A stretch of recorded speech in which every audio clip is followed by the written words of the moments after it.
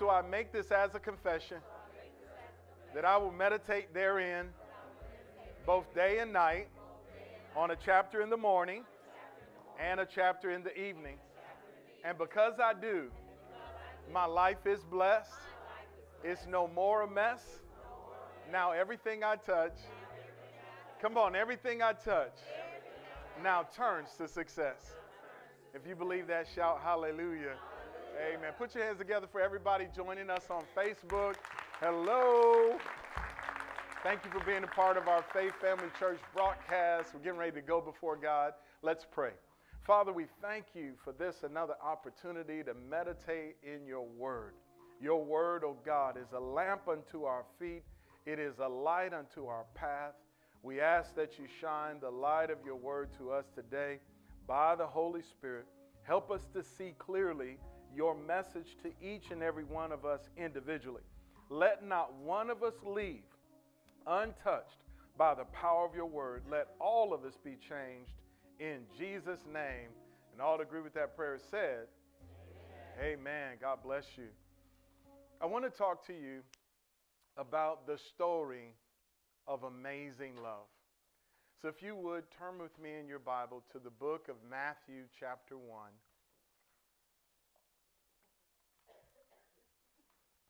We're just going to simply look at verse 18 through 25 today.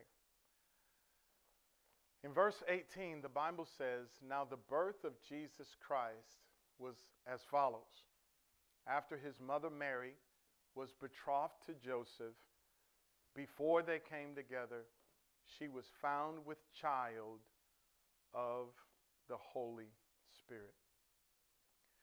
In this short period of time that I'll have to minister to you this morning, I want us to look at the birth of Jesus Christ. This is indeed what this season and this time of celebration is all about. I'm thoroughly convinced that the world has made it out to be something that it's not intended to be. Although Christmas is a great time for family to come together, it's not about families coming together. It is about the birth of Jesus Christ. It's not about gift giving. It's about the greatest gift ever given. For God so loved each and every one of us that he gave the greatest gift, his only begotten Son. And that's really what this season is about. It's about the birth of Jesus Christ. Well, you know, when you think about that, it is the story of amazing love. It's about this story about the birth of Christ is not just about the baby in a manger. It's really about the lead character who is God, who loved us so much that he didn't leave us in a bad situation. Amen. How many of y'all know what Adam did in the garden left us in a bad situation? Yes. Amen. And so God had a plan, even though Adam did something that opened up the door for bad things to happen. You know, every bad thing that's happened to you or a loved one in life is and was a result of Adam's sin in the garden. The Bible says that because of one man's sin, death entered into the world. Death passed upon all men, for all have sinned. That one act of disobedience opened up the door for those things to happen. But the story is the story of amazing love. God didn't leave us, and that's what love does. Love will never leave you in a bad situation, and God is love. Jesus himself gave up all of the beauty of heaven, the splendors and majesty of being with God the Father, and was born in flesh. He was at the beginning, but was made flesh and dwelt among us. He is the Savior of the world. He came to save us from all of our sins. You know, the Bible talks about, and the greater love has no man than this, than a man laid down his life for his friends. That could be no more true in its greatness than when Jesus laid his life down on the cross. He said, "No man takes my life, but I lay it down. Come on. That I might pick it back up again. Because of the amazing love of Jesus, we have eternal life. Jesus himself said, he said, I came that you might have life and enjoy it. Come on. That you can have life to the full till it overflows so that you can have an abundant life. He said, I came so that you could live a good life. Thank God. And that is the story of amazing love. But there are other characters in this story. The Bible says here the birth of Jesus Christ was as follows after his mother Mary. If we were to take the time to look at this story, I mean, God came to her and said, hey, I want to use you to be the mother of the Messiah. At the end of that story, ultimately, because of her love for God, that would be very strange. An angel appearing saying, hey, I want to use you to do this great thing, and I want to do this. But you know, at the end of that story, she said, be it unto me according to your word. She was willing to put her life on the line, as it were, for us. But there's another character in this story, and I really want to focus on Joseph today.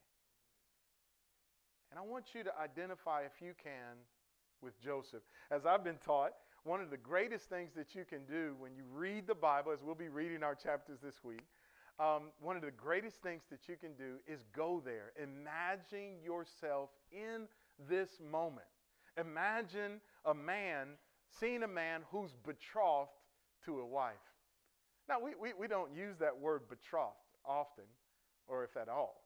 I've never texted anybody and said, hey, so-and-so is betrothed to somebody else. At best, we'll use the word engaged. I guess in the Jewish culture, there was an even stronger meaning when you're betrothed to someone. From what I understand, it's as if you were married. Not yet fully, but I mean, as if you were. The Bible says that Joseph was betrothed to Mary. And it says before they came together. Now, the children are in children's church. So before they knew each other sexually, this situation happened. That means they were engaged and hadn't been to the holy place.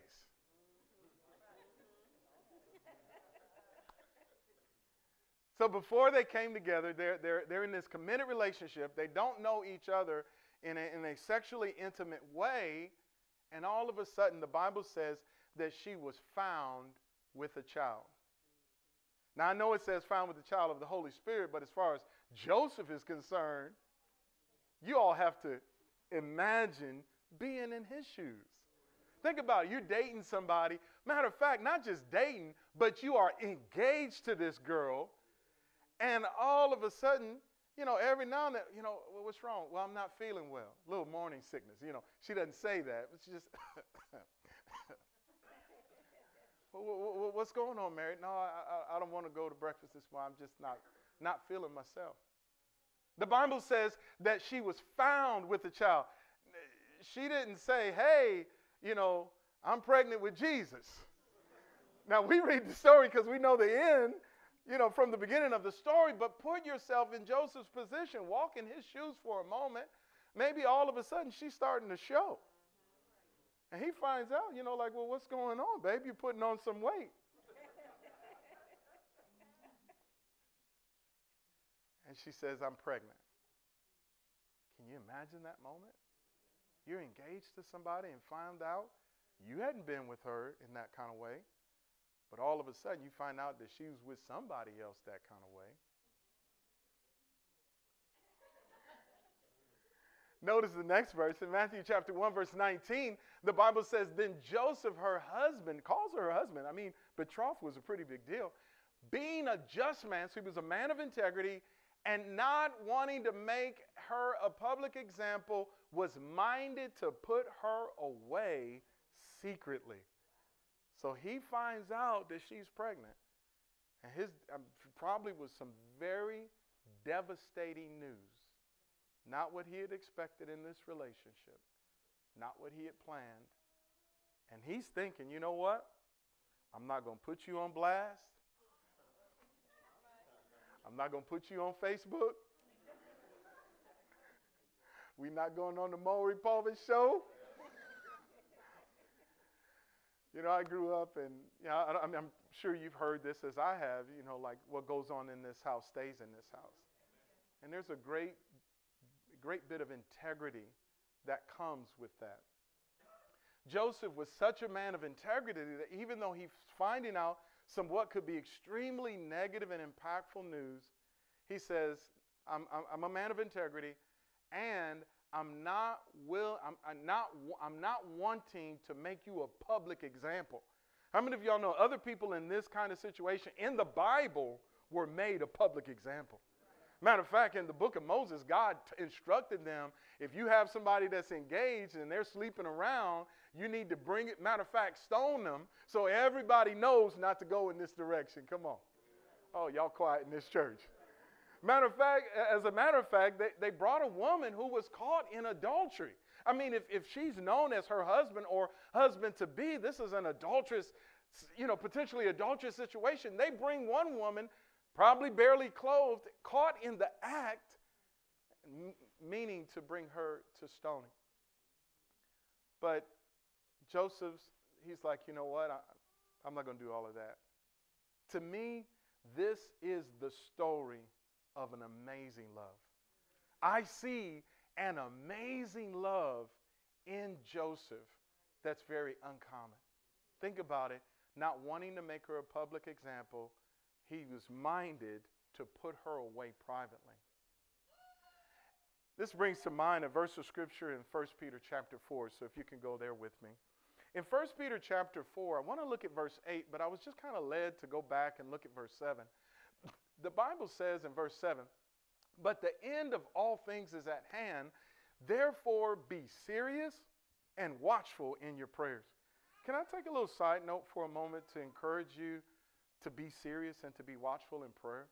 We shared testimonies of people who called in for prayer. You know, Jesus said that you've made my house something other than it should be. My house shall be called a house of prayer. How many of y'all know when you're going through something that's bigger than you are, you ought to be able to call upon God for help? Amen. And the church is that place. The Bible says, is any sick among you, let him call for the elders of the church and let them come and pray for them. Let the elders pray for them and that the Lord would raise them up. Prayer is so important. But notice this verse of scripture says that the end of all things is at hand. Think about that. He wrote that nearly 2,000 years ago. Peter's perspective was the end of all things is coming soon. How many have ever watched a movie and there's somebody on the street corner, maybe a preacher, or maybe a homeless person, and in the movie they're holding up a sign, the end of the world is near. Okay, y'all haven't seen that kind of movie. I've seen that. I've seen it in real life. I've seen it on the television. And I'm here to hold up a sign today. I know we're just at the end of a year, but I'm here to tell you by the Holy Spirit the end of all things is at hand. And as a result, there's two things, matter of fact, three things that we need to do. Number one, we need to be serious. You know, take your spiritual life seriously. Don't allow opportunities like Write the Vision or 21 days of fasting and prayer to get by you. Be serious. Somebody say, be serious. Number two in this verse, he says, be watchful in your prayers. How many of y'all know you should pray every day? Amen. And more than just for your food? Right. Come on, if that's the only prayer that you pray every day, then, you need to be more serious. Right? So number one is be serious. Number two, be watchful in prayer. But then number three, in verse 8, he says, and above all things, have fervent love for one another. Why? For love will cover a multitude of sins. The third thing that we need to do is have fervent love. We just finished a series about perfecting love. And in that we learned that we are commanded to love one another in life and in relationships like God loves us. Put that in Joseph's story. I believe he has a fervent love for Mary. Why? Because he's not going to put her on the shame show. Here I am, I'm engaged to you, and you're sleeping with somebody else. You don't know how that makes me feel? I want to be with you. My body wants to be with you, but I'm keeping myself because we want to do this God's way. And then here come to find out you've been, come on, y'all. You've been doing other things, I mean, that could break your heart, right? But he's got a fervent love, and love will never leave you in a bad situation. What does love do? The Bible says love covers, not exposes. Come on, man. It covers a multitude of sins. Now, for Joseph, I mean, he doesn't know that Mary hasn't sinned, but what it looks like. So even when it looks like things are going on, love still covers. This isn't a story of an amazing love.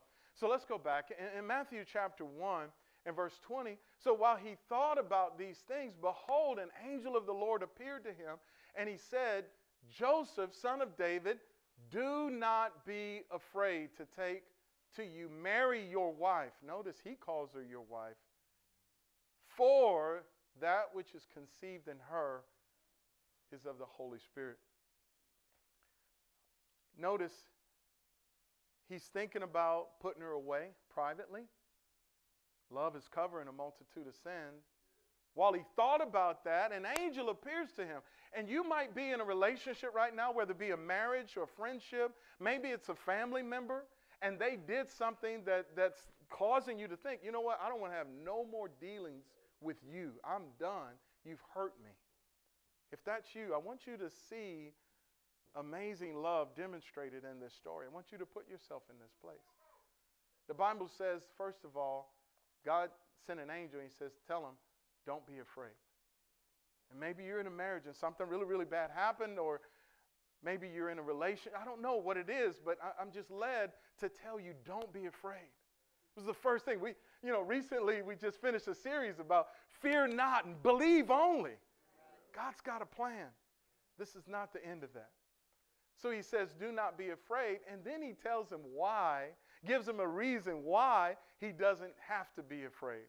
It says, for this child is from the Holy Spirit. Man, that's still a stretch. I mean, I've never heard of anything like that if I was Joseph, right? But here, let me help you.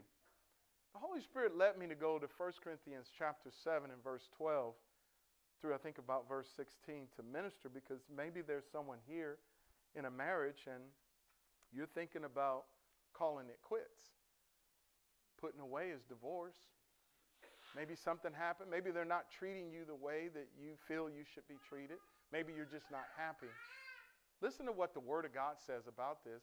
He says, but to the rest I, not the Lord, say, if a brother has a wife who does not believe, and she is willing to live with him, let him not divorce her. That's interesting. Verse 13 says, and a woman who has a husband who does not believe, if he is willing to live with her, let her not divorce him. The word put away in Scripture is equivalent to divorce. Because of what happened, Joseph is thinking, I'm going to divorce her. This thing hurt me so bad, I am going to let her go. Here's the admonition to you. Maybe you're in a relationship, you got saved, and since you got saved, your spouse is still an unbeliever. Guess what? An unbelieving husband and an unbelieving wife are going to do unbelieving things. They're going to act like an unbeliever. Well, how does an unbeliever act? They lie, they steal, they cheat, they cuss, they smoke, they drink. I'm talking about the unbeliever. But look at this. He says, if you're married, if a believer, if a Christian woman or a Christian man is married to somebody who's not acting like God, who's an unbeliever, who's doing what unbelieving people do, what should they do? He says, well, if that unbelieving person is willing to stay with them and be married to them, then stay with them and be married to them. You would think, well, why? He gives the answer. He says in verse 14, for. Now remember, he told Joseph, don't be afraid, and then gave him a reason why.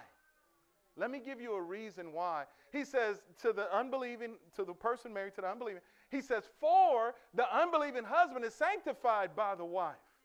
And the unbelieving wife is sanctified by the husband. Otherwise, your children would be unclean, but now they are holy.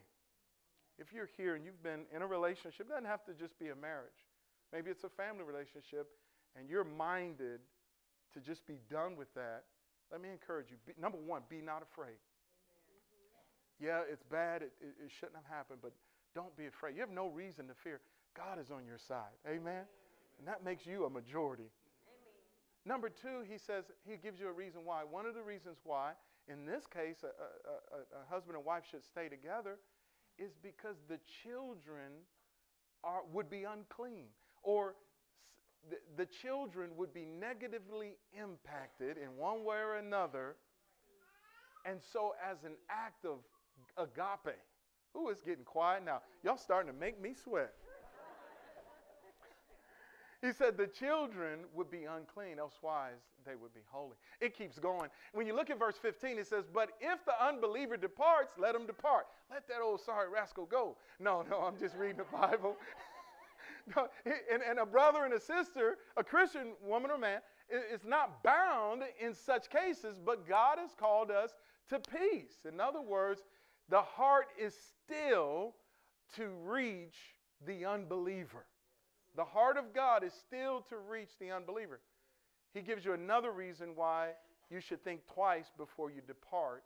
He says, for how do you know, O wife, whether you will save your husband, or how do you know, O husband, whether you will save your wife?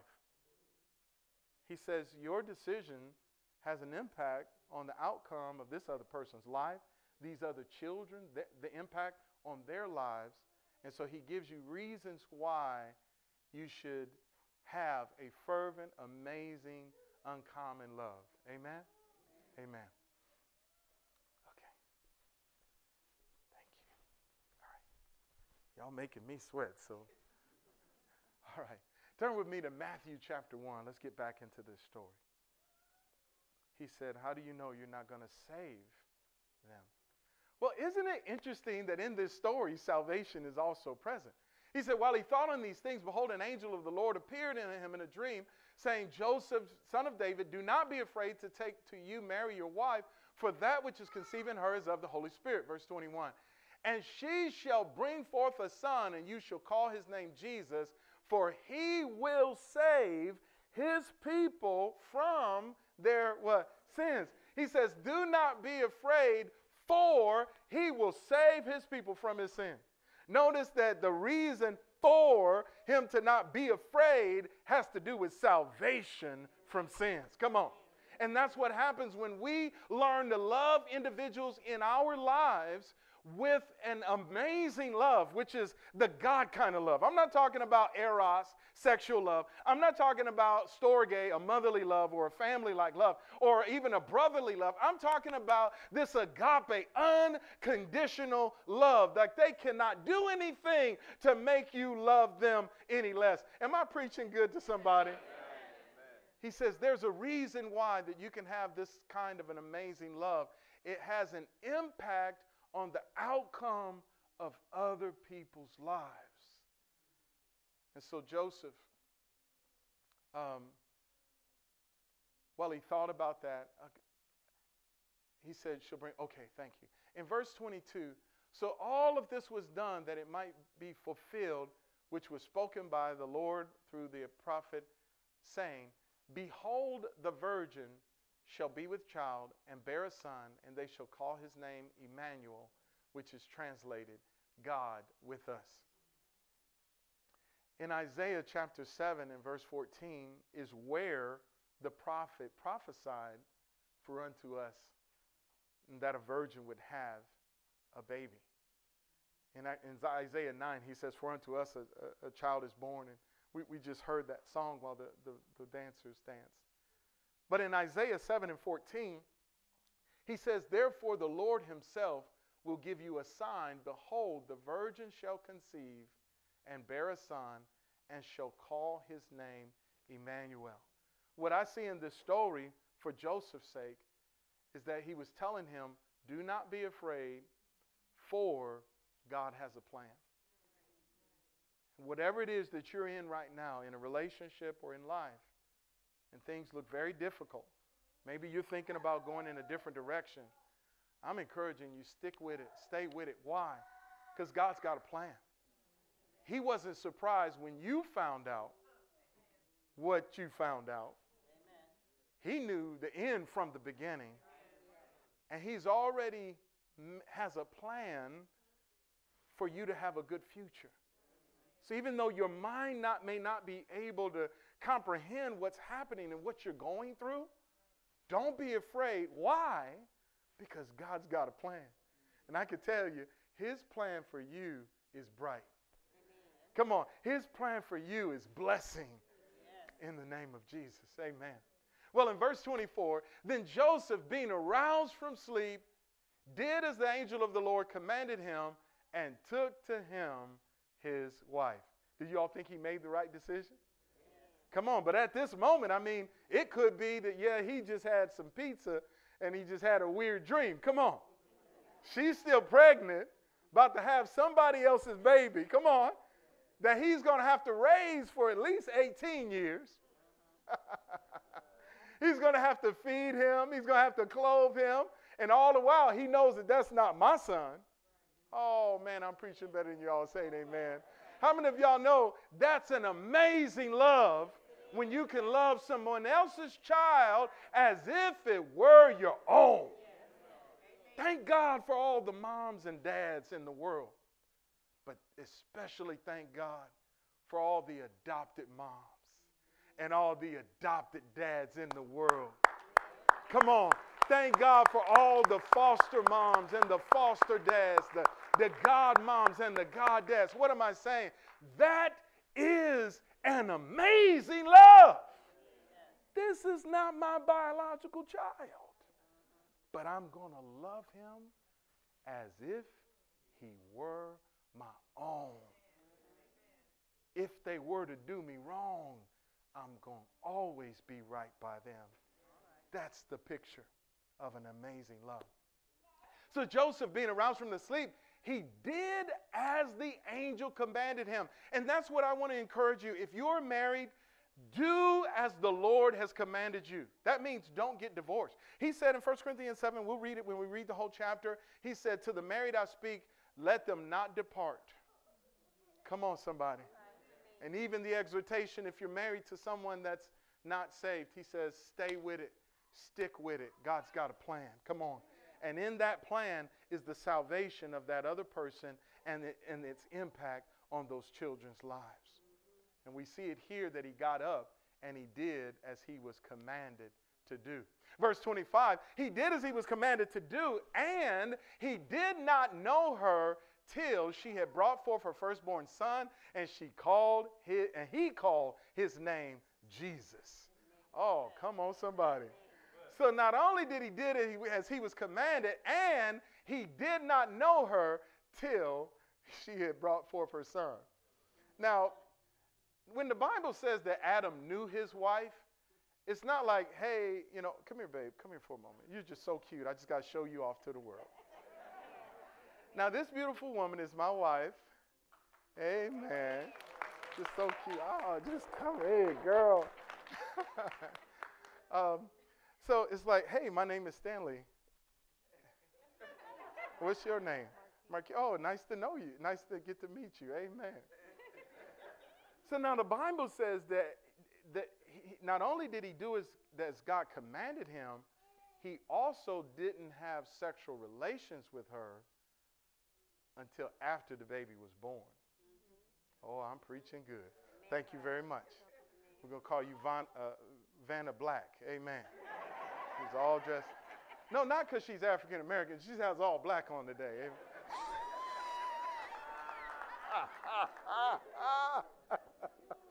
All right, let me get back on track. I'm almost done because verse 25 is like the last part of the story, and then we go to chapter 2, and we'll get that on Tuesday night. But notice that he did not know her. I ministered to married people in a moment. And before I close the service, I want to minister to you if you're unmarried. You can say, well, okay, well, Pastor, that part of the message really doesn't apply to me because I'm not yet married.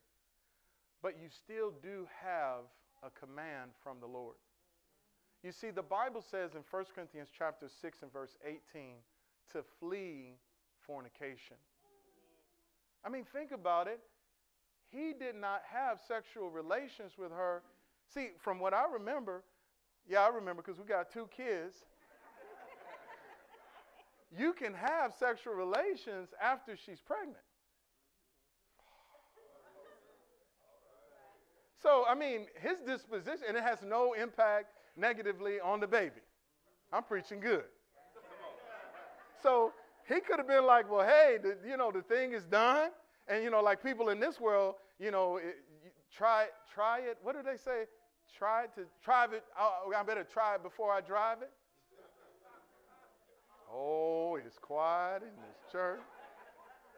Oh, I just can't imagine marrying somebody without having sexual relations with them first, right? That's what the Bible says do. See, when the Bible says to flee who would have thought that we would have been talking about sex the days before Christmas? I thought this was a Christmas morning message. It is. The Bible says he did not have sex with her until after she had the baby. What is that? That is absolute integrity. And that's what we should have, or you should have, as a married person, integrity, and an unmarried person, integrity. If you remember from our series on perfecting love, we talked about sex. The reason why God ordained marriage was to give you the opportunity to love a person at the highest level humanly possible. That is the purpose of sexual intimacy. It's not about procreation, yet it is about procreation. That's not the sum total of it. It's not about pleasure, though it is about pleasure. That's not the sum total of it. What God had, I'm preaching whether y'all are like this or not. What God had in mind when he put all of those nerve endings in your body. Come on. Oh, I'm preaching good now. What God had in mind when he gave you one of the strongest drives in the human anatomy. It'll drive you crazy. Come on. What was God thinking? Oh, I know what he was thinking. I've got the revelation of it. See, I love you with agape. And it's the same kind of love that I love my wife Marquita with.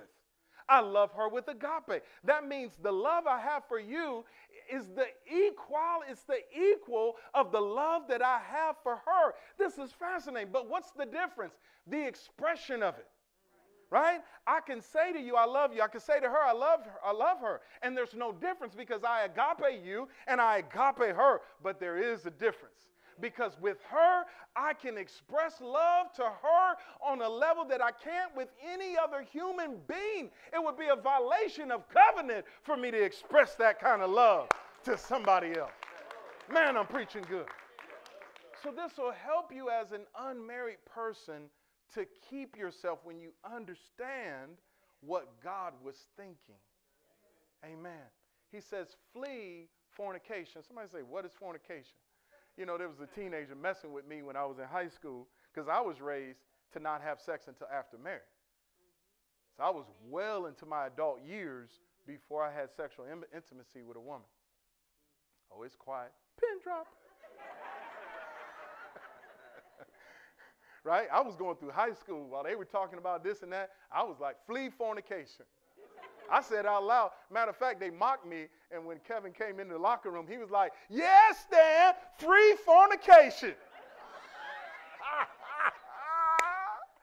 Woo, this is good. So what is fornication? Well, if you don't know, the New King James breaks it down, and it says flee sexual immorality. Let's think about this for a moment, since we're already uncomfortable. What could make sexual relations immoral? Think about that for a moment, because he says stay away from it. So you need to know what that is. Well, what would make sexual relations immoral? Well, number one, incest is immoral, right? Yeah. A parent having intimacy with, okay, what else? Molestation. That's just like evil, right? That is immoral. Okay, rape, forcing somebody, in a nursing home, real. Come on, somebody. That's just wrong. And there are many other kinds of things that make that immoral. But, you know, two consenting adults. I mean, one guy said, if loving you is wrong,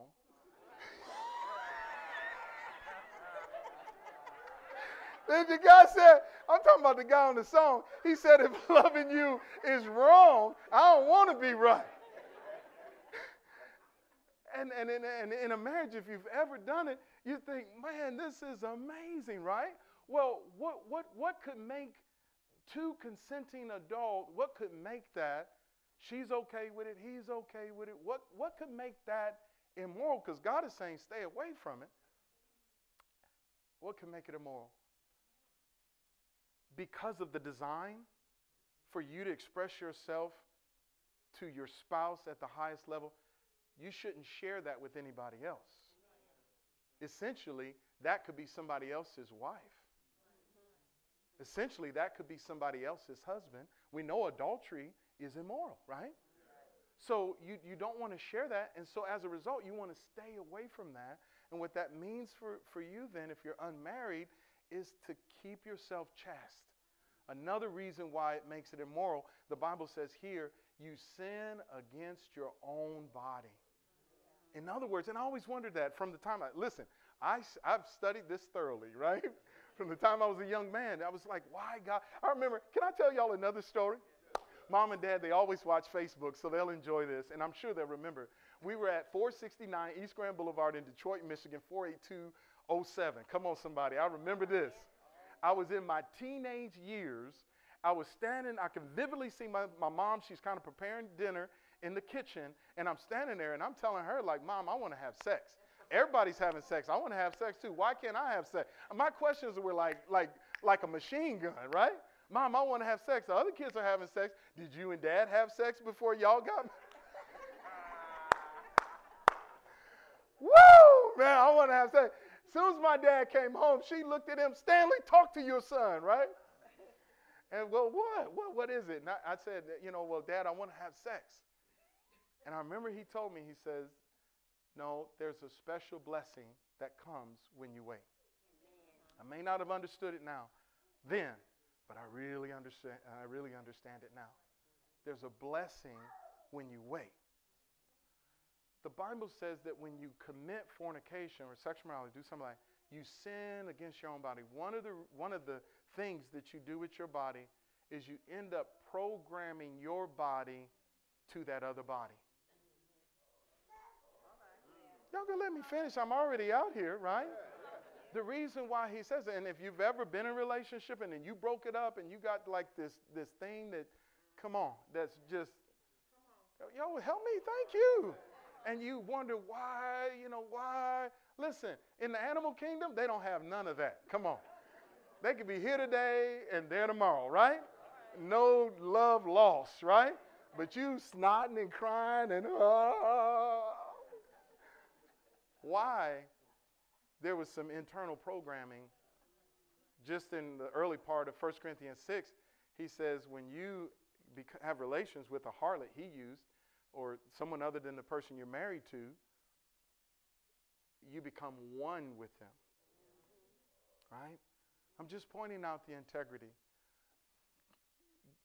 Do as you're commanded to do. Amen. He said flee fornication. The Bible says there's no condemnation, but when you get into the point of premeditation, there ought to be condemnation. If you've messed up and have already been to that holy place, amen, repent and head in the right direction. Amen. And then you'll get to find out, does that person want you? Oh, my pastor said that fornication is a sin, so we can't do this no more. You about to find out whether this was some amazing love. Amen. Did y'all get anything out of this message today? Amen. Stand up on your feet. Oh, thank you all, Facebook, for joining. Come on back next week. Hopefully it'll make you blush or turn purple or whatever you do. So we'll see you next time. Amen. Amen. If you could just bow your heads, I want to pray for you before we're dismissed. Maybe you